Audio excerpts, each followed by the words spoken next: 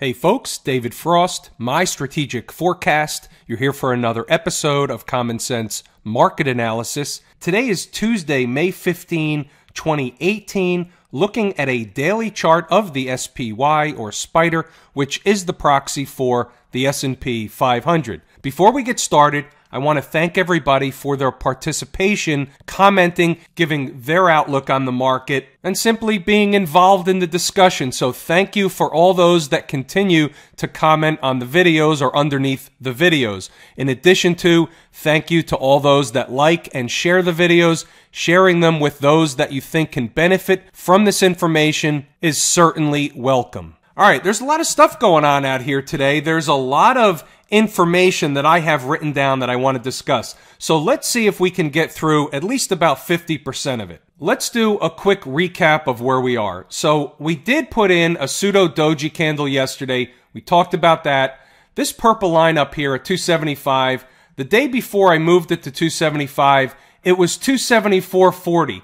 The high made yesterday was 274.08. So we weren't that far off. In fact, I should have never moved the line. That's like moving a stop around. Once you decide where you're wrong on a trade, don't move your stops. I should have never moved the line. I would have been closer to what seems to be at least an interim top in this market, which may produce some more downside. We'll get to that in a second. But we did put in a pseudo doji candle. And here's the deal.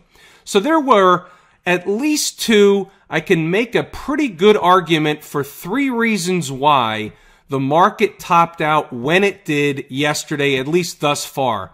All those reasons, all those technical attributes are discussed, taught, and covered in detail in the course at Lazy E-mini Trader. I had plenty of traders that were emailing me, traders that have taken the course that were emailing me on the setup that was coming on the charts. They knew exactly what they were looking for. They knew where they were wrong on the trade. They knew exactly what to do with this setup. So kudos to all those traders. You know who you are. Now let's talk about where we are and what's likely to happen from here. So as you can see, the market came into the 100 period moving average as well as the bottom portion of the last large green up candle. That was a test of that bottom portion of that candle. Remember, we always say it each and every night.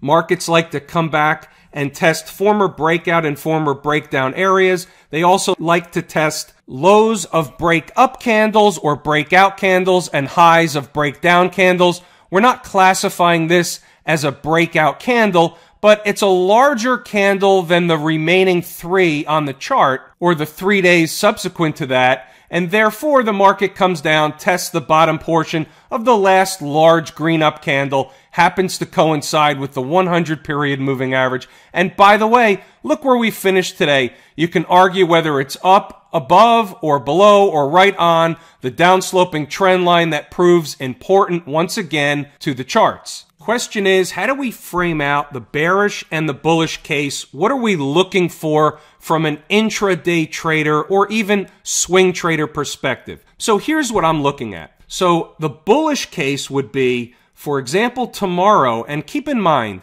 we're in options expiration week, and that means expect the unexpected. Tomorrow is Whipsaw Wednesday, so expect some volatility to continue into tomorrow. Don't be surprised to see large swings in both directions. But here's what I'll say. If we start closing hourly above today's high tomorrow, so that means that today's high, let me just move the chart over a second. So today's high happens to be 271.61. If we begin closing hourly above 271.61 tomorrow, that's going to be bullish for the market. That's going to bring more upside to the market. If that happens, they'll want to fill this gap eventually here. It will look like it was just a quick pullback. This trend line held. Remember, we said it a few days ago. If we break out above this trend line, put in a top, and come back to the trend line, the market will want to test that trend line, at least on the first go around, and it can bounce off that trend line. So watch out for that on the upside. On the other side of the equation, if the market were to open down tomorrow, for example, or begin selling during the day tomorrow, and we began getting below on an hourly closing basis this 100 period moving average, which comes from the daily chart, but it's an important level, and I'll show you on the hourly chart what I'm talking about in a second. So 270.31 is the 100 period moving average. Now, looking at a 60-minute or hourly chart, we have a different picture, or at least another picture for us to look at. So we have a down move. We had a gap lower this morning also from right here from yesterday's close. And then we basically were drifting lower, but we went sideways to lower for the majority of the day. The range today was here to here, but this is essentially a bear flag pattern. So what I'm suggesting is getting above today's high puts the flag pattern in question, number one. Okay, it could still be classified as a bearish pattern, but getting above today's high, meaning tomorrow, that brings in the 20-period moving average. If we jump above the 20-period moving average, we repair a lot of the damage, if there was any damage that was done today, and it takes, in large part, this bearish pattern, at least begins to take it off the table, right? So we have this, and generally speaking, this is going to result in another move to the downside. Now you see I have another line on the chart, 266.50. You might have noticed that already on the daily chart. Could we get down to that level if we opened poorly tomorrow or began trading poorly, got below the important levels, got below today's low? So that level from the 100-period moving average is right about here, 270.31, right in this neighborhood.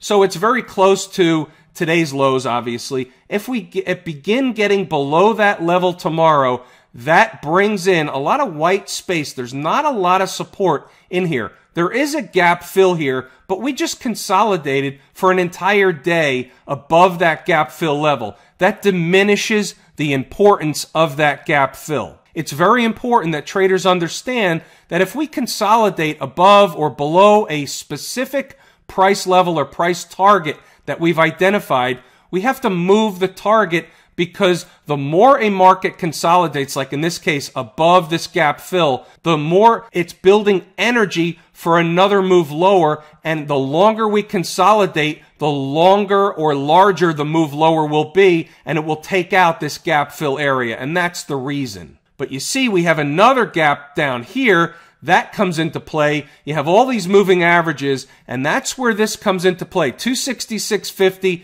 maybe it's 267, maybe it's 266. But if we, and I'm not suggesting we have to or will have a hard sell tomorrow, but if we were to get a hard sell tomorrow, and anything is possible for sure, then we could get down to the convergence of the 50 and the 20-period moving average, maybe spike through it a little bit down to this 266.5 area. There are a variety of reasons why, if the market were to get down to, or actually when the market does get down to that area, depending on how it gets there, of course, but if, for example, the market got down to that area tomorrow, there's almost no doubt, very little doubt, there's no guarantees in the market, but this one, I would be fairly certain, fairly confident that from at least an intraday perspective, the market would get a bounce off that level at 266.50. I could think of 3 reasons at minimum why that level would be important and be supportive of the market. All the reasons are taught and discussed in the course at lazyeMinitrader.com. All in all, was there any damage done to the market today? No, not really. The market was down. The S&P was down less than 1%. We came into the trend line. We talked about the fact that that would likely happen. We talked about it a couple of days ago, that wherever the market does top, it'll likely come to back test the top portion of this trend line. We obviously got below it today, but look where we closed. Pretty much right on the trend line. It's debatable where the exact penny is, where the trend line comes, but you can see, visually speaking, we closed on the trend line. That's garden variety, common market behavior. So there's a couple of other things brewing out here. So we had the IWM. So the IWM was actually flat today. So interestingly enough, we had the spider down about 0.75%, and the IWM was flat. What's that telling us? And by the way, the IWM volume was better than yesterday, but still less than the average daily volume. Where was the spider volume? The spider volume was less than the average daily volume. That's a 90-day average, 86, almost 87 million shares. but still a pickup from the last several days, but less than average. So we can't really derive any solid information from the volume either way. But what has my interest piqued is the IWM. So my favorite market leading indicator has a flat day. We took a dip down earlier in the day, but we recovered, market finished flat. What are we supposed to read into that? Are we supposed to read bullish behavior and the other markets are going to follow suit? Or is the IWM going to catch up on the downside? And infrequently, but it does happen, the IWM ends up being a lagging market indicator this time around. It's possible. It's interesting. Right now, I just have no option but to read this chart as, at best, or worse, depending on how you want to look at it, neutral. And the reason is this, because we closed today above yesterday's low. Had we closed below yesterday's low, that would have been, or at least had, a different meaning for me in the way I look at charts. You know, I don't believe in coincidences in the market. I don't believe it was a coincidence that the IWM closed above yesterday's low. I think that's at least giving the sign of bullish behavior. I'm going to call it neutral, but I can't call it bearish. That's not to say the IWM can't go down tomorrow. It can, but I have to look at this and say I don't see anything bearish on the IWM. That's the way I have to look at it. It's a puzzle piece. It's on the table, and we'll see what happens tomorrow. Remember, it's the market's job to trick, trap, and fool as many traders, investors, and market participants as possible. I'm not suggesting I'm tricked. I'm just saying I don't have confirmation of how I'm going to look at this with any kind of conviction one way or the other, and I can't. So the idea is I don't see a bearish setup, and I really have no choice but to say above all the moving averages, we had one down day yesterday. This is not a bearish chart. This is a bullish chart. There's nothing wrong with this IWM chart. I have no choice but to look at it that way. The VIX, however, today, we'll look at the VIX, and interesting big up day in the VIX, up $1.70 or 13%. We never did get down to the 1150 mark. We got as low, and today's, I believe, was the low, was 1250. So we didn't even pierce through or spike through 12. I would have liked to see in that 12 to 1150 zone. We didn't get that, and we had a nice big update today in the VIX. The VIX closed at an important inflection point today. I think the VIX can and should have some more upside in the cards for it. It could come in at least to the 20-period moving average, but all the way up to the 100, maybe even pierce through a little bit. If we got above the moving averages, then something, sinister is going on and the market's selling pretty hard. But for tomorrow, could there be another pop in the VIX? Could there be another drop in the market? It's certainly possible. Could we have a retracement back down in the VIX, back down to, for example, the 200-period moving average at 1372? That's the flip side. That is possible. That would come with a market that is at least moving sideways to higher tomorrow. But under normal conditions, you would have to call this type of activity today in the VIX a reversal day. The transports, my second favorite market leading indicator. Do we have any information we can use from the transports?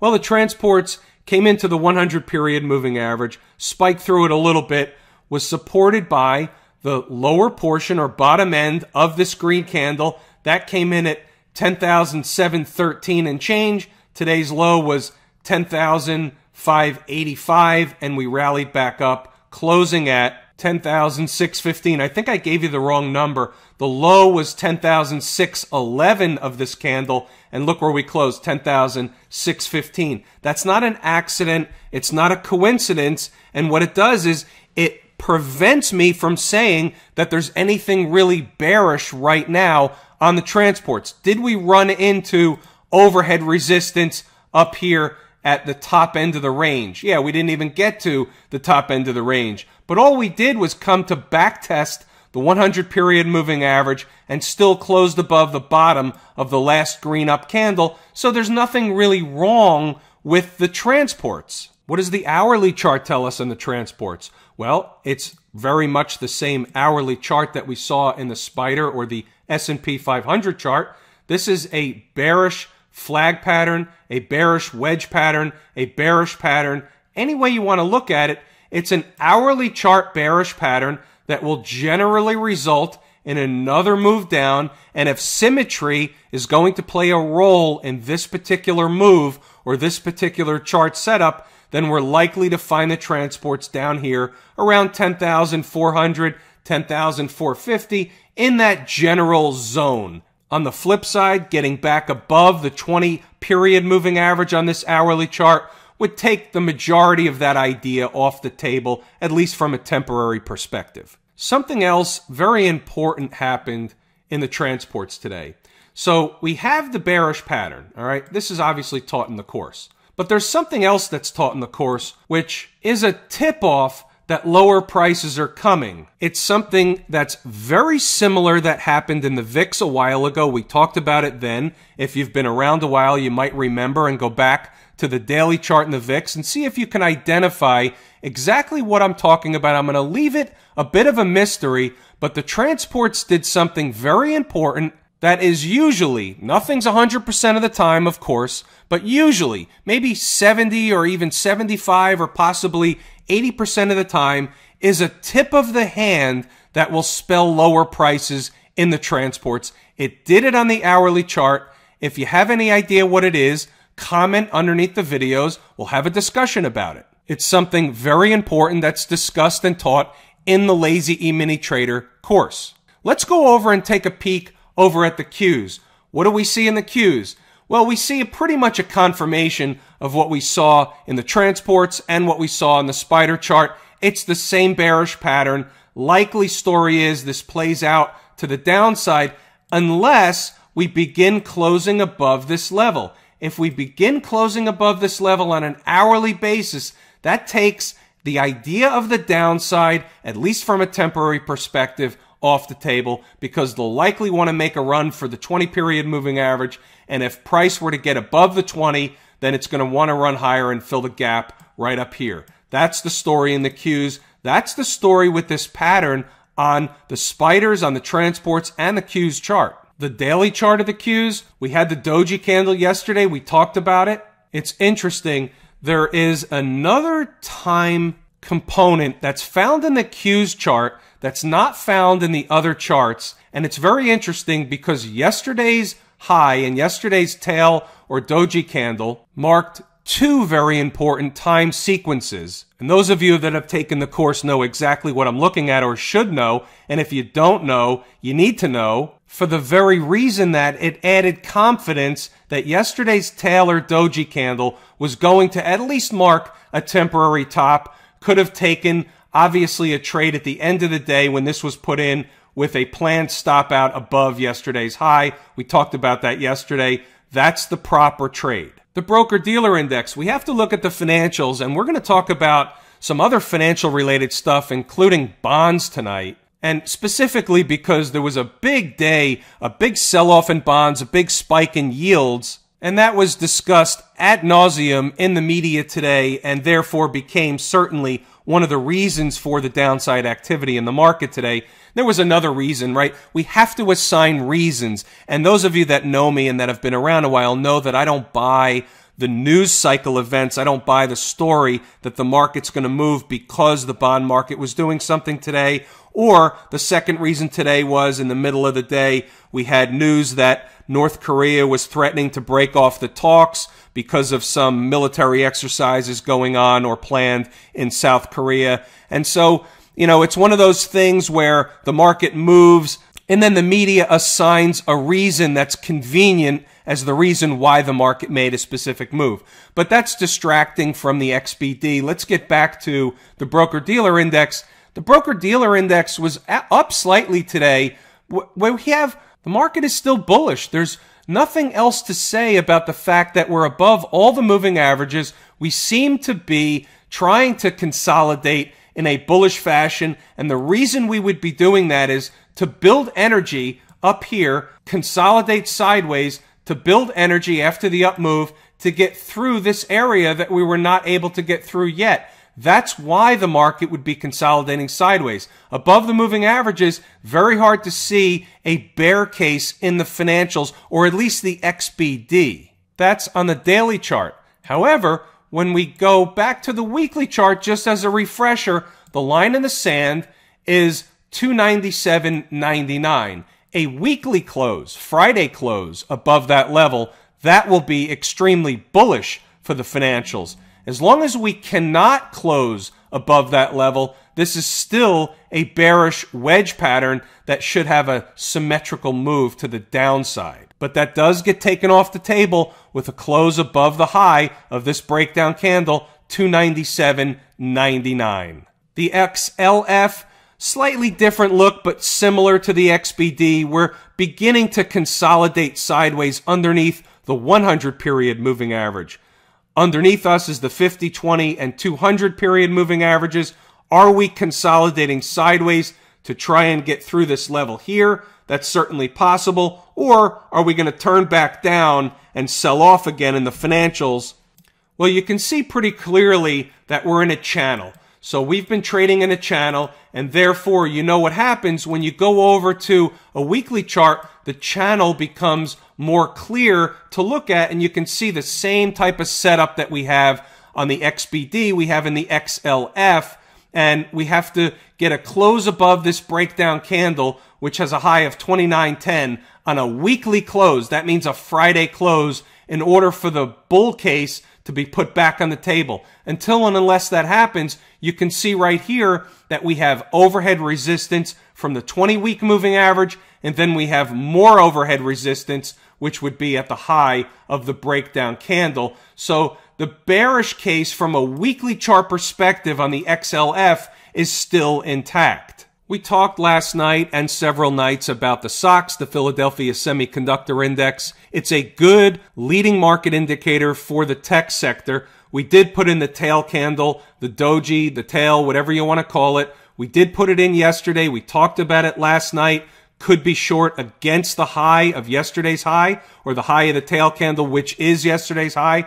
But essentially, you have to realize on the daily chart, there's no damage done, no significant technical damage done on this chart. We just had a down day. We're still above all these moving averages. We may come down and fill this gap. We may trade into these moving averages. We may trade lower. That's certainly possible. One day at a time. We did put in a tail candle. Can be short against that high. We had a down day today. It was down 1.2%. That's a pretty decent down day. Is there likely more downside coming? Likely there's more downside. We'll likely have to come into those moving averages. We have to fill that gap at a bare minimum on the SOX. How do you play the SOX? The SMH is the exchange traded fund that tracks the SOX. The chart looks identical for the most part. We should have a little bit more downside coming. The 100 period moving average and this gap right here is a likely target, a near-term target in the SOX or the SMH. Could there be more downside from that? Of course there can. If we get a hard sell in the market, we'll likely get a lot more downside in the SOX, but we have to take it one day at a time. We know where we're wrong. We're wrong with a daily chart close above yesterday's high. Gold. Gold got hammered today, down about $28. So you can see what happened. We broke down below the channel that we've been discussing for a long time.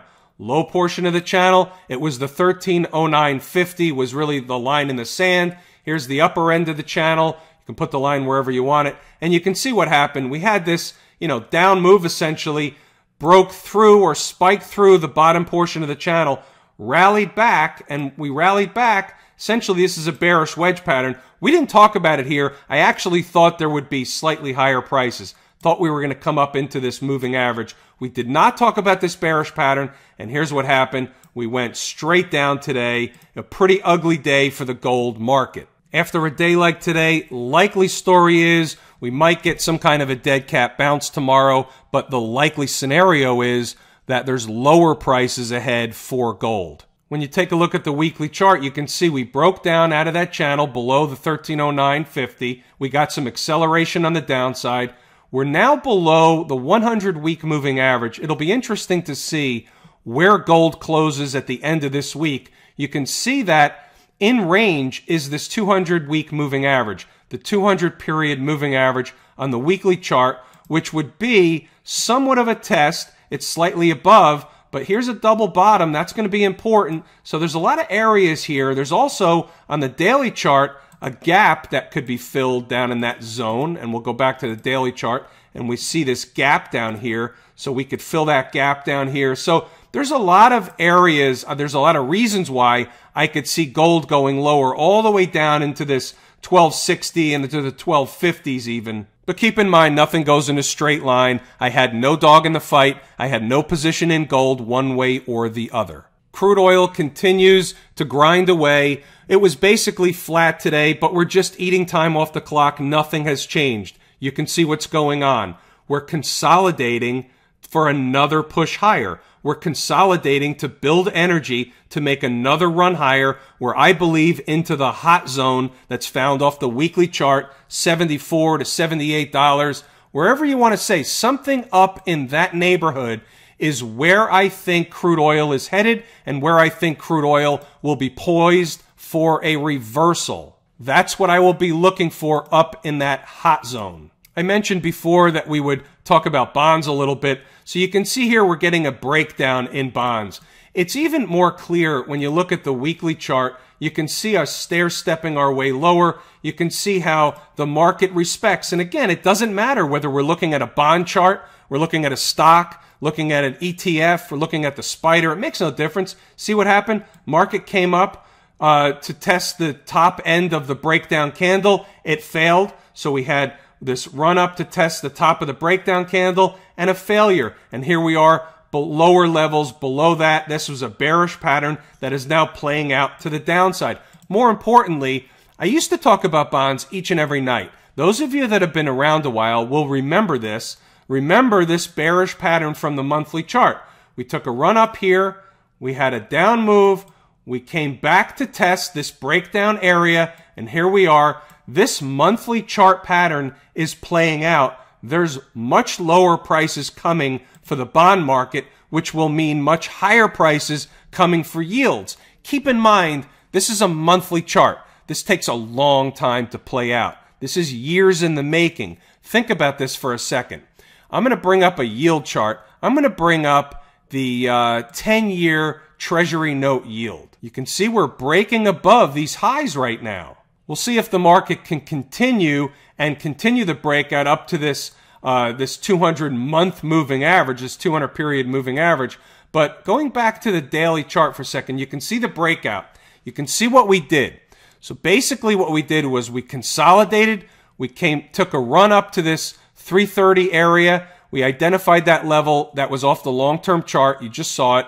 Then we pulled back and consolidated again. We're above all the moving averages. We built enough energy to break out one more time in yields. This is the conversation from a long-term perspective about what happens to the overall economy, and as a result, what happens to the market when the cost of money goes up. When the cost of money is higher, corporations pay more for money.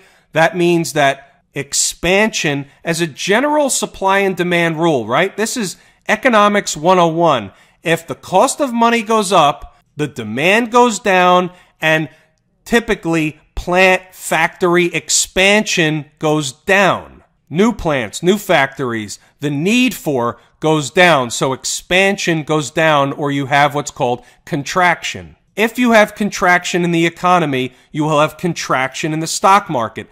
Likely story is the stock market will signal and indicate that a contracting economy is on its way. Whether that happens this year or next year or the year following, it's not the point. I'm not saying that's happening this week. I'm saying the bigger picture is ultimately if we're going to have much higher yields and the cost of money gets to a point where it impacts the economy from a corporation's perspective and also an individual's perspective. If the cost of money rises for you and I, that means that our borrowing costs go up. That means that we buy less house, we borrow less money, we buy less things, we buy less stuff. Interest costs more. That's bad for the consumer. It's bad for everybody across the economy, and therefore you end up with a contracting economy. But the stock market will signal that's coming long before it becomes a fact. And that's why you heard a lot of chatter today with a big decline in the price of bonds, a spike in yields, and a declining stock market. That's why it's easy to tie those two things together. And basically, folks, that's everything that I wanted to and intended to discuss tonight. So we're going to give it a wrap here. I'm David Frost, my strategic forecast. Thanks for tuning in for another episode of Common Sense Market Analysis.